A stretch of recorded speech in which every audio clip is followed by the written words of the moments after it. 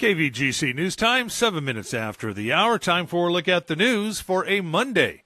It's the 30th day of October for 2017. Well, the Calaveras County Sheriff's Office marijuana enforcement team was busy last week. On Tuesday, 94 plants were eradicated at a grow on Avenue A in Mountain Ranch. 208 plants on Wednesday at an unregistered grow on Andreas Vista Drive in San Andreas. And on Thursday, 120 marijuana plants were eradicated and 330 pounds of processed marijuana was seized at an unregistered marijuana grow on South Railroad Flat Road, Mountain Ranch. A travel trailer on the property was also found to be discharging human waste directly on top of the ground. No suspects were arrested during any of these raids. And on Friday morning, the marijuana enforcement team served a search warrant at an unregistered marijuana grow on property off of Rimrock Valley Road in Mountain Ranch. Upon arrival, deputies contacted 7 suspects and after further investigation arrested 3 of the subjects. Aaron Davis and Josie Wales of Mountain Ranch were booked into the Calaveras County Jail for illegal marijuana cultivation. Mark Davis was also arrested for a felony warrant out of Nebraska for marijuana-related charges. And during a search of the property, multiple travel trailers that were being lived in were red-tagged as substandard structures by code enforcement officers. 166 marijuana plants were eradicated, several hundred pounds of processed marijuana, as well as 2 firearms and ammunition were also seized. Complaints also have been filed with the district attorney's office on several of the subjects identified at the scene for being a prohibited person in possession of firearms and or ammunition. And new leadership announced at American Riverbank.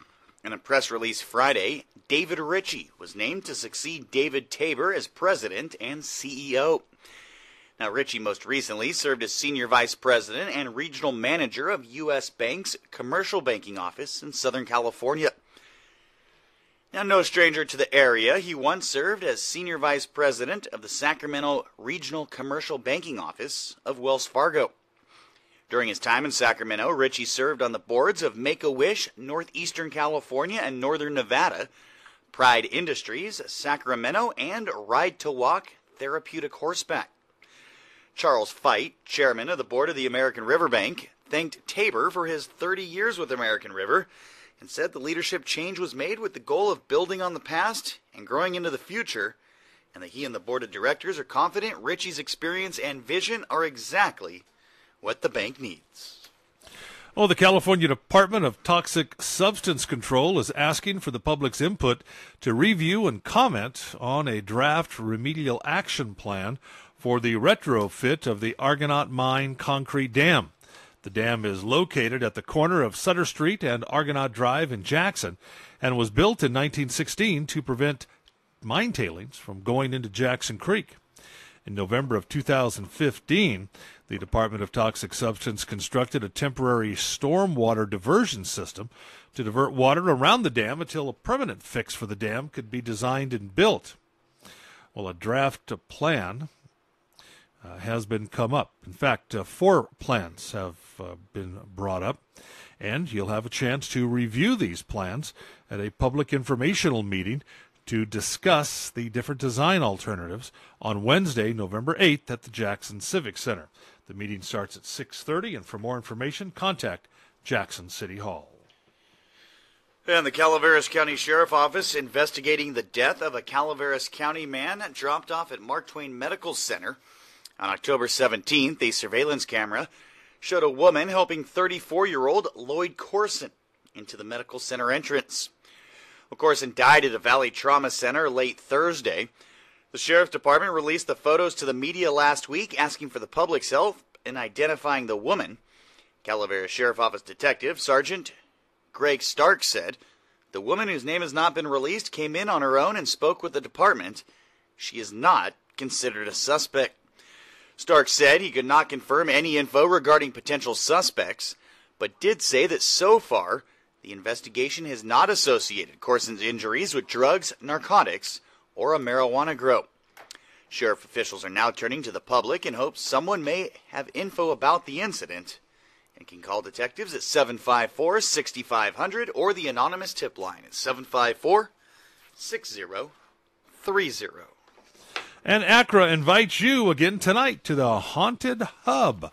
The Haunted Hub will be open from 6 to 9 this evening. Tomorrow night, Halloween, the Hub will be open from 9 to 4. Now remember, there's a scary part in the back and a less scary part in the front for the younger ones.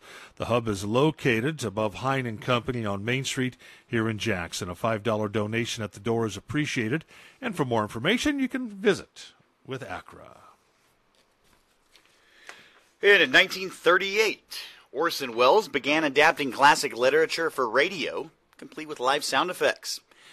Main Street Theater Works continues to pay homage to Welles as they present their 7th annual live radio show, Around the World in 80 Days, November 4th and 5th.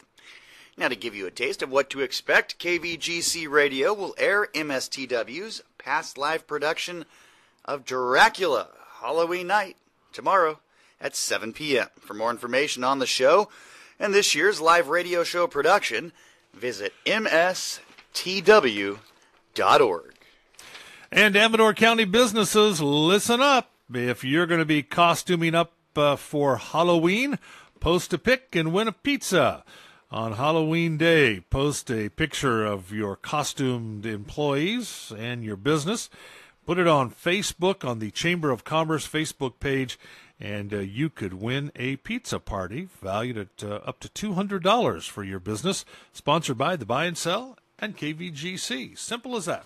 So if you're dressing up for Halloween, take a picture, post it on the Amador County Chamber of Commerce Facebook page, and you could be a winner. And that's a look at local news on a Gold Country Monday morning. From the KVGC News Center, I'm JD. And I'm Jim Geedy reporting.